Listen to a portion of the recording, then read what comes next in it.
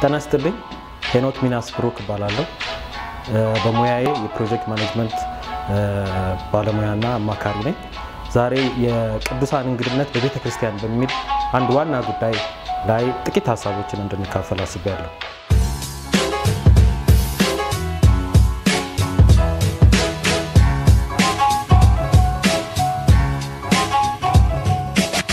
እንደ መንፈሳውያን ሰዎች በቤተ ክርስቲያን ውስጥ እንግድነት ይሰማናል፣ መጻተኝነት ይሰማናል።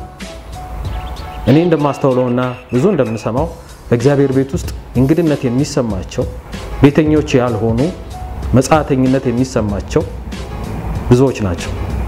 ይሄ በጣም ወሳኝ ጥያቄን እንድንጠይቅ የሚያደርገን ይመስለኛል። በኤፌሶን ምዕራፍ 2 ቁጥር 19 ላይ ጳውሎስ አሕዛብ ለነበሩት ለኤፌሶን ሰዎች የሚነግራቸው ምንድነው? አሁን ከእግዚአብሔር መንግስት ዜጎች ጋር አንድ ሆናችኋል፣ ከእግዚአብሔር ቤተሰብ አባላት ጋር አንድ ሆናችሁ ተቆጥራችኋል ይላቸዋል። ስለዚህ ከእንግዲህ ወዲህ እንግዶችና መጻተኞች አይደላችሁም ይላቸዋል።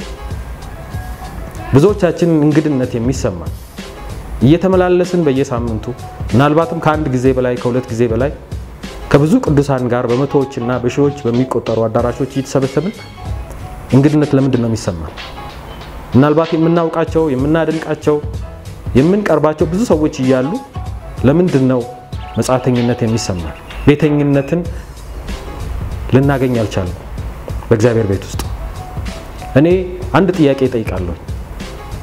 በየሳምንቱ እንዲህ ባሉ ትላልቅ አዳራሾች ከአንድ አቅጣጫ ብቻ በሚመጣ በሚንጠባጠብ መልእክት የፍቅር ጥማታችንን፣ የኅብረት ጥማታችንን፣ የእንግድነት ጥማታችንን ልናረካ እንችላለን ወይ? ልናዘወትረው የሚገባው አኗኗር ይሄ ነው ወይ? እንደ ቤተ ክርስቲያን እንዲህ ባለ መንገድ በየጊዜው ያለማቋረጥ ለዓመታት መገናኘት ብዙዎች እንግዶችና መጻተኞች ሆነው እንዲሰማቸው ያደረጋቸው ይመስለኛል።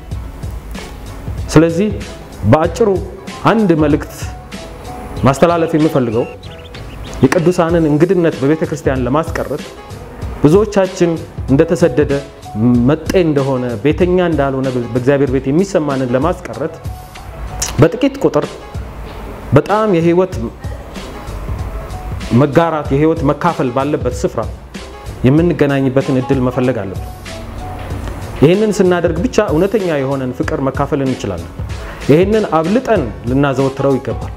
ይሄንን በቤተ እምነት መሰረት አድርገነው ልንቀጥለው ብንፈልግ አሁንም በእግዚአብሔር ቤት ውስጥ ቤተኝነት እንዳይሰማቸው የሚያስፈልጉ ሰዎችን ቅዱሳንን በጌታ ቤት ያሉ ሰዎችን ልናስቀርና ልንገፋ እንችላለን። ስለዚህ በቤተ እምነት ላይ ያልተመሰረተ ሰዎች በየአካባቢያቸው የሚገናኙበት የሚጠራሩበት ያለማቋረጥ በሳምንት አንድ ጊዜ ሁለት ጊዜ የሚያደርጉበት ያኛውን በሰፊ አዳራሽ በትላልቅ ስፍራ በመቶና በሺዎች የሚቆጠሩ ስፍራዎችን እየቀነሱ ሰዎች በጥቂት ሰዎች ጋር ኅብረትን የሚያደርጉበትን አካሄድ መፈለግ አለባቸው። ይሄንን ስናደርግ እንግድነትን መጻተኝነትን ከእግዚአብሔር ቤት ማስቀረት እንችላለን። ከዚህ ጋር ተያይዞ ብዙ ጥያቄዎች ሊነሱ ይችላሉ በርግጥ።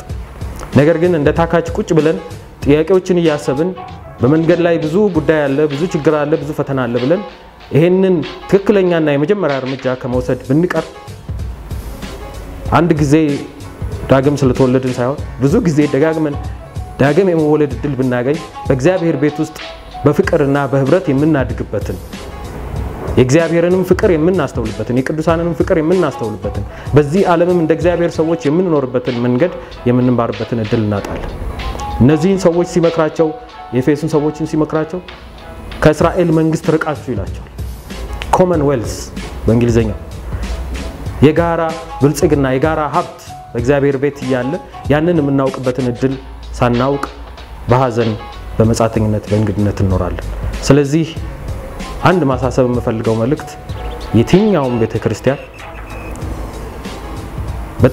በጥቂት ሰዎች እንዲገናኙ በየአካባቢያቸው በየቤታቸው በሚመቻቸው ስፍራ ነገር ግን ያንን የመጀመሪያ ትኩረት አድርገው እንዲቀጥሉ በሺዎች የሚደረገውን አልፎ አልፎ እንዲያደርጉት ኦኬዥናል እንዲደረግ ሬጉላር የሆነውና ፍሪኩዌንት የሆነው የሚደጋገመውና በየጊዜው የሚደረገው ነገር ግን በጥቂቶች የሚደረገው ህብረትና መያያዝ መሆን አለበት ብዬ እመክራለሁ። አመሰግናለሁ።